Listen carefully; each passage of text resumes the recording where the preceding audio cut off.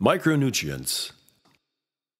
In addition to water and macronutrients, food provides micronutrients which do not bring energy but are essential for life. These constituents can be divided into two groups. Firstly, the minerals and oligoelements, and secondly, vitamins. Vitamins can be defined as amines that are vital, necessary for life. Indeed, unlike vitamins K, PP, and D, they cannot be synthesized by our body and must therefore be provided by food. Among the 13 vitamins, two families can be distinguished. Firstly, the vitamins which can be dissolved in fat. These are the vitamins A, D, E, and K. Secondly, the vitamins which can be dissolved in water. These are the vitamins of the B group and C. Vitamins are involved in many biological functions, such as building functions. For instance, improvement of calcium absorption, but also in the functioning and maintenance of the body, like the vision, gene regulation, blood clotting, antioxidants, and many chemical reactions in the body called enzymatic catalysis.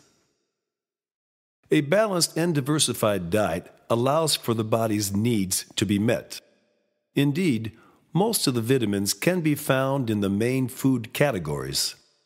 Some vitamins can be found in more specific categories. Vitamin D can be produced in the skin using certain sun rays and also obtained from certain foods, both plant and animal, mostly in fish oils. Vitamin A can be found in animal products such as liver, milk, butter, and eggs, and also in vegetable products, melon, spinach, broccoli, and carrots. Finally, vitamin C can be obtained from certain fruits such as cassis, kiwi, and citrus. An insufficient intake of micronutrients leads in short term to an impairment of the functioning of the organism. Long-term insufficient intakes can lead to clinical troubles. The most widely spread deficiencies in developing countries are of vitamins A, B12, and PP. Among industrialized countries, there are deficiencies in vitamin D and vitamin B9, which are particularly important for childbearing women. At the opposite end of the spectrum, consumption of a vitamin above its requirements will not improve the performance of an already functioning organism. Its consumption can lead to medium or long-term toxicity. For instance, excessive intake of vitamin A leads to vision disorders, headaches, and dry skin, depending on the amount of intake. Similarly, excessive intake of vitamin D leads to weight loss, stunting, hypercalcemia, and hypertension. More than organic materials, food provides many mineral materials, among which around 20 are essential in humans.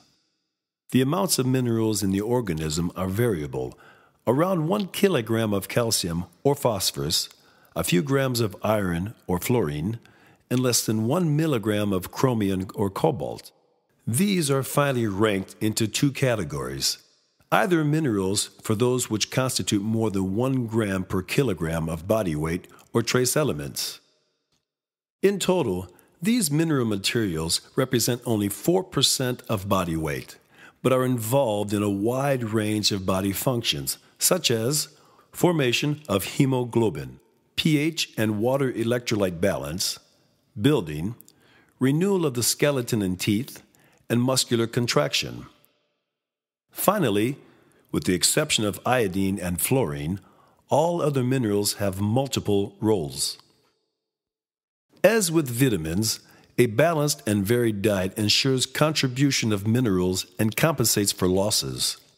However, deficiency in iron leads to reduced physical performance, decreased learning ability, and in the case of large deficiency, anemia has been observed in 1 billion people around the world, particularly in childbearing women and preschool children. Iodine deficiency, leading to cretinism and goiter, is frequent in Asia, South America, and Africa and affects 500,000 people.